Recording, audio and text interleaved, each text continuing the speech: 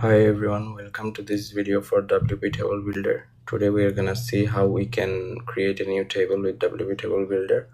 After installing the plugin in our WordPress dashboard, we can see a new menu item. From there we're gonna click on Add New, which will open the Table Builder interface. So this is the Table Builder interface. So to create a new table, we are gonna go with the blank option. That will give us the option to choose the number of rows and columns you're gonna have.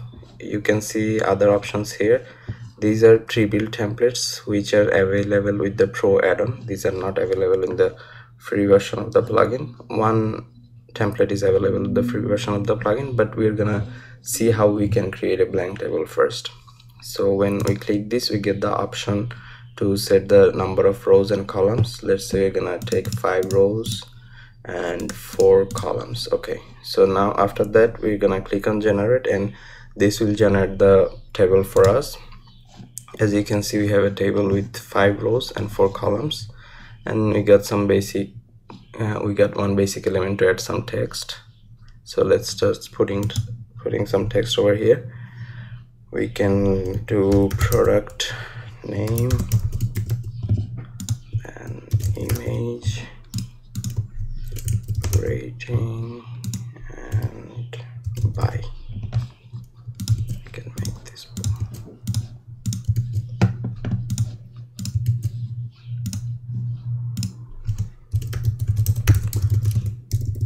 for demo purpose. I'm just adding random text instead of actual product names. You can put anything you like to here.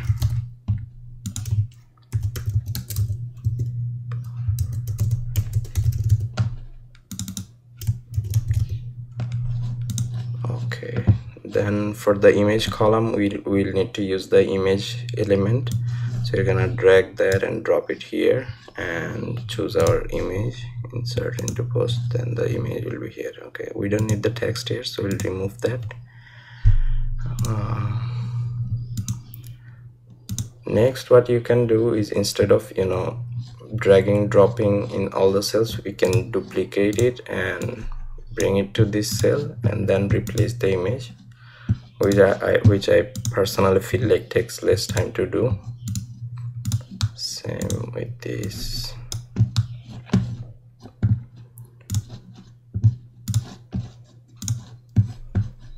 And this column is for rating, so we'll need a star rating in this column.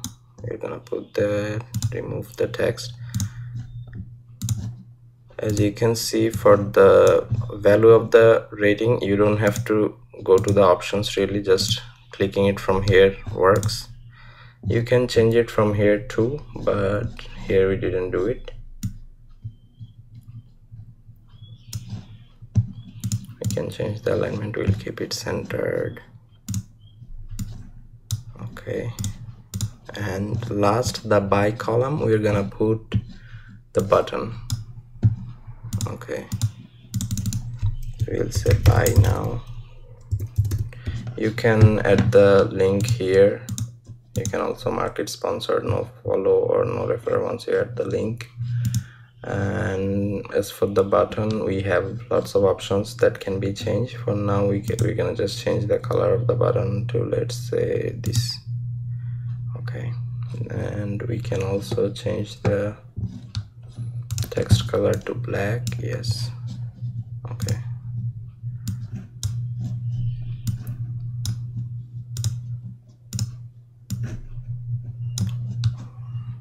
so here we have another row for a product, but I'm not gonna add anything here because I want to show you something. You see the manage cells options here. From here, what we can do is we can add new columns, add new rows. We can also remove. So we are gonna remove this row. When I select this cell and I click on remove row, this row is gonna be deleted. So as you see, this row is deleted. You can add a column to the left, to the right, row to the top, to the bottom, and there's some options. You can see grayed out, duplicate column, duplicate row. Again, that's available with the Pro add-on, not available in the free version, which can be used to duplicate a whole column or a whole row. So that's the basics of the cell management mode. You're gonna close that. Okay, let's do some styling for the table. So click on top, you can see the background option. When you click on it, you can see some options. Header background. For the header, we're gonna make it, let's say, dark back. Okay, even we have something lighter color, or maybe this, and make this one. It's just to show you how this works. Okay, these options again in the Pro add-on. Okay, I'll change this color to white.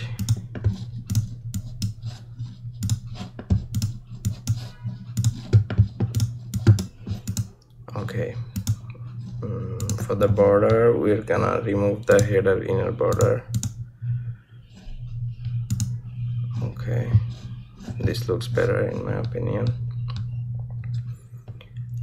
And now coming to the responsive, there are lots of other options that you can use. I'm not gonna go into details with all of them. Now let's do some. Okay, name the product table, the responsive option. Let's see how it works. When you click on the responsive, you will see this screen. From here you can enable the responsive table. As soon as you click it, you see, so for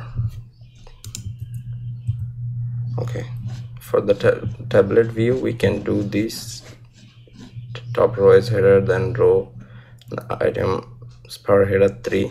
This is how it will look on tablets. For mobile, let's see how it looks. For mobile, I think this is good. We have the top row as header option enabled and items per header 1. So this is how it will look on mobile phones. This is how it will look on tablets. And finally, we have, this is how it will look on desktop. Okay, after you have created the table, now let's save it. Once the table is saved, we can check the preview of the table, how it looks on the front end. This is how it's gonna look. We can also, another thing, we're gonna put it in a post or a page. For that, we're gonna click on embed, and that will give us the shortcode for the table. So we'll copy that, close it, and go to add new post.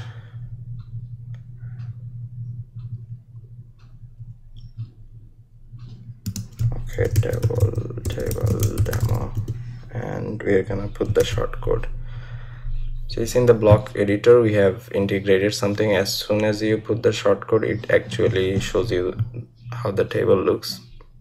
But remember, it might not look exactly as should on the front end, because some of the CSS or JavaScript is not loaded in the table, in the editor, but it should load on how the post actually looks, the front end.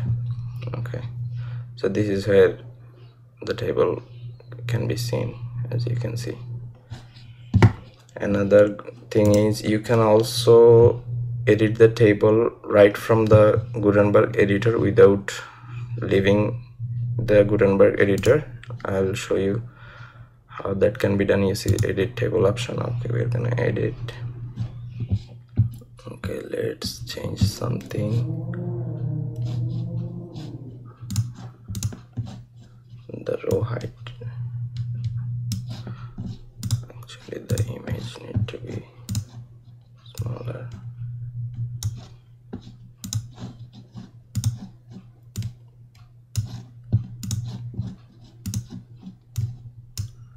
So after you change this, you can just